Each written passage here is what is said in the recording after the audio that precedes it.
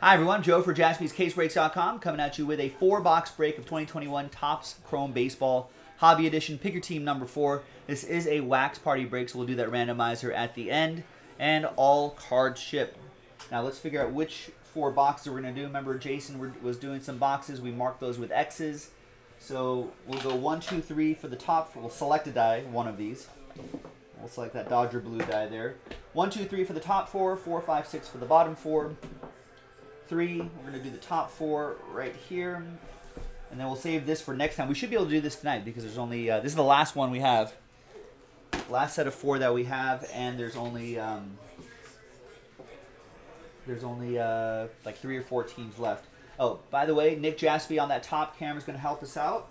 I haven't had eyes on that chrome hanger yet, so. Uh-oh. All right, so here on Monday the 17th, on my backpack, the front, right there. So Monday the 17th, 2021, Topps Chrome Baseball 4-box hobby, number 4. Levi with Last Spot Mojo with the White Sox. Thanks to him for getting into it. Thanks everybody for buying your spots straight up. We'll randomize this list at the end to see who will win those wax party spots.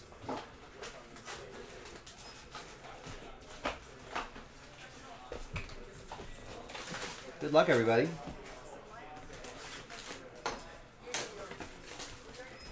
I think a lot of people figured out that there's a lot of inexpensive teams in these little 4-box breaks. So probably one of the more inexpensive ways to try to get yourself a wax party spot. Chance to win a ton of wax. We're giving away 120 boxes, ladies and gentlemen. You can check out the full box list on JaspysCaseBreaks.com at the very top of the page.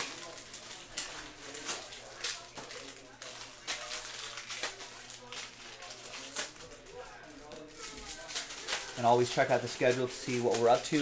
The schedule is always important, ladies and gentlemen, because you can also see the complete winners list for the wax party. So if we do a break and you don't see your name there, it's definitely let us know. You can help us audit that list, basically. I think we're on top of it. Usually someone will say almost immediately afterwards, hey, you didn't put your names on the list, but if you know you want a spot and your name is not on that list, definitely let us know. Let us know the break and all that. The break number, etc., so we can make sure that's all correct. There you go, yeah, see? Tyler's pretty sharp.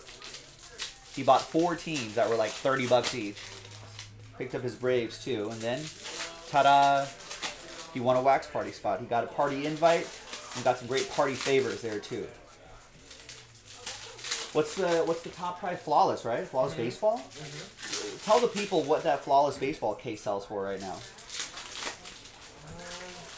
Probably thousands, right? Yeah, a few thousand. You probably 1,500, 12 to 1,500 a box, somewhere around there. So yeah. It's a pretty good price.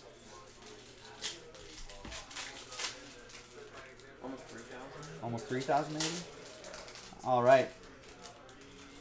There's Jackie Bradley Jr., 23 out of 25 for the Red Sox. Clint on board with that orange chrome. Not sure when we're going to get baseball back, but hopefully soon. There's Casey Mize, former #1 overall pick. Dylan Carlson, great prospect for the Cardinals. That'll be for Ryan Redmond and the Redbirds. Tim's saying like 3,000 a case for flawless. There you go. So that's a pretty good grand prize. And then just go down the list. I mean, just go down the list, and there's just incredible stuff there. Joe Adell, up-and-coming star for the Angels. That'll be for Ford and the Halos. And there's our first autograph, Yerman Mercedes. Remember, had that really hot start at the beginning of 2021. Levi with the White Sox. Oh, sorry, Levi, a lot of dust on that top loader, but card is clean. Nick Madrigal, Joey Bart, black and white Chris Sale. There's a variation, Joey Bart, future Buster Posey maybe. Yeah, well, it's not just about that flawless baseball. Tyler's like, he likes the case of Topps Chrome Black, which is a really underrated product, I think. That'd be a nice one to hit. So full list of box giveaways on jaspyscasebreaks.com. Check it out. By the end of the day, we should be pretty close to being halfway through, or getting halfway through the promo, which would be awesome. I think we're at a pretty good pace. Ryan Mountcastle, he's pretty good. Brian Hayes and that mid-80s design that I really like.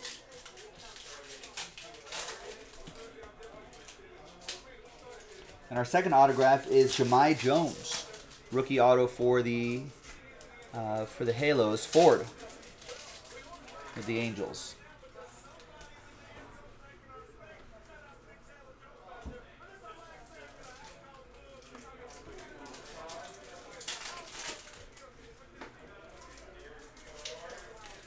All right, box one in the books.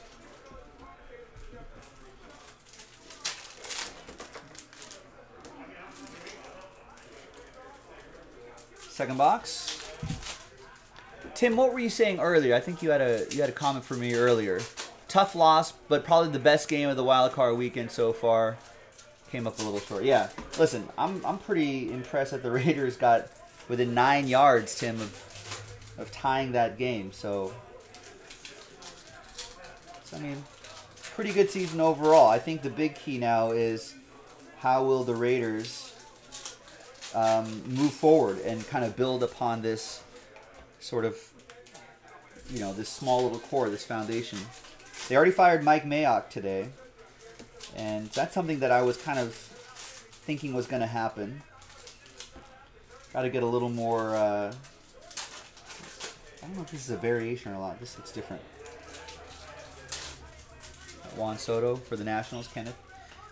So I think if they get a little more experience in that front office, that experienced front office can hire an experienced coach, you know, and I think try to establish some front office consistency from here on out.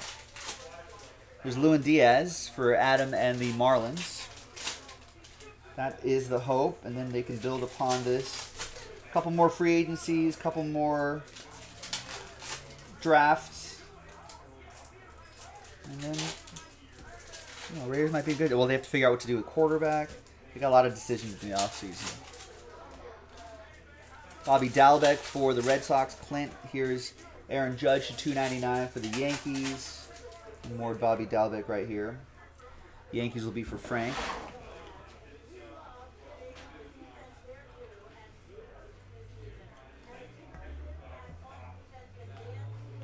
So yeah, Dak Prescott. I think Derek Carr entering the last year of his deal. So do you extend him? Do you not? So they gotta figure all that out. What's the availability of guys like Russell Wilson, Aaron Rodgers? You got to figure that out too. So we'll see what happens. Should be a pretty exciting offseason. Should be a lot of action happening. Sterling Sharp, rookie auto going to Kenneth. I got eyes on it. Got eyes on it? All yeah. right. Hanger boxes exist. That'll be coming up after this.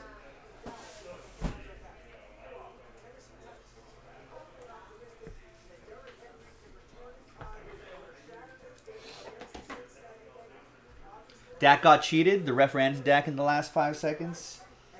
Yeah, I'm not exactly sure what the storyline is. Some people are saying Dak should have given the ball to the official. What about that? That's what you do. You always give the ball to the official. Let them spot the ball. There's Mountcastle for the Orioles, Adam.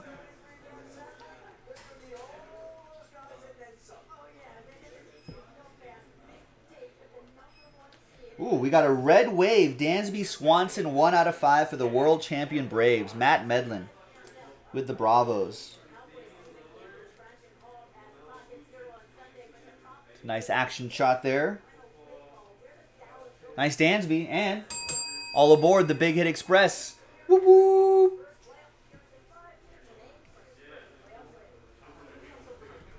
Ooh, and a nice gold wave. What a box. Gold wave Joey Bart. For my rivals, the Giants. That goes to Dylan and the Giants. That should be out of 50. Yeah, there you go. 34 out of 50. Nice. Nice rookie auto. Adam's saying, just my opinion, but it was more of a play call and execution. See, that's what I thought too. My first reaction when I saw that play was why are they doing that?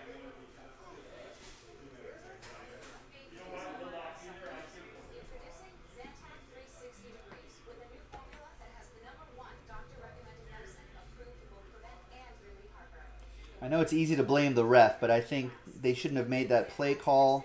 I mean, I was hearing that, like, maybe if this is Dak Prescott, maybe he was only supposed to run like 10 yards, leave more seconds left, and then spike it. But then he took like another extra handful of yards, which took off more seconds. So I think some have argued that that was also just a miscalculation on the play.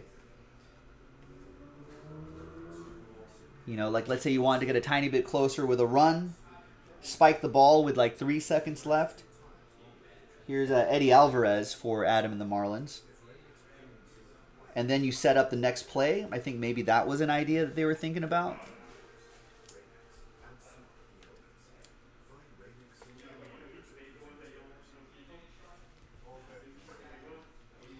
You know, so I don't know. You can make that argument as well.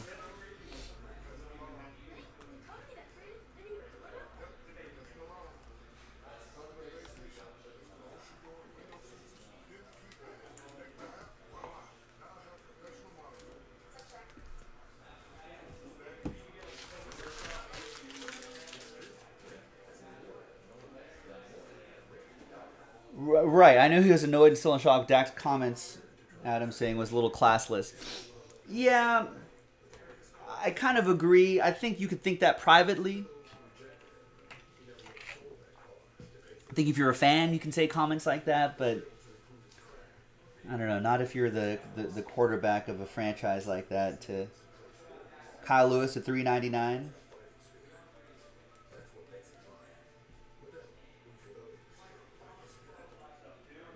Right, and Stephen Flatt's like, moot point.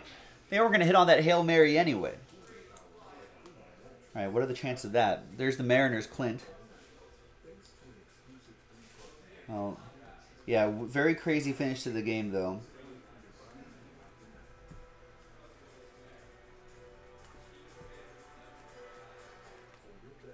We got a blue auto, Chris Bubich. For the Royals, Chad Daw on the board. Little color match on that, 63 out of 150. Right, yeah, you can't have fans, so you can't encourage, yeah, you can't have that be acceptable behavior.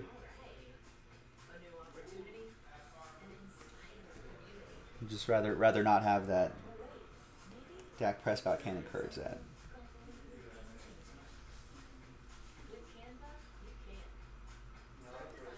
I mean, you gotta be a win, lose or draw. You gotta be a leader of the franchise.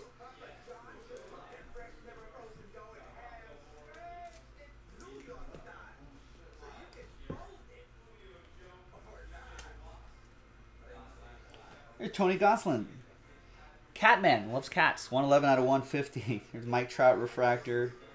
And we've got a Jorge Mateo autograph for Kenneth and the Padres. There you go, Kenneth.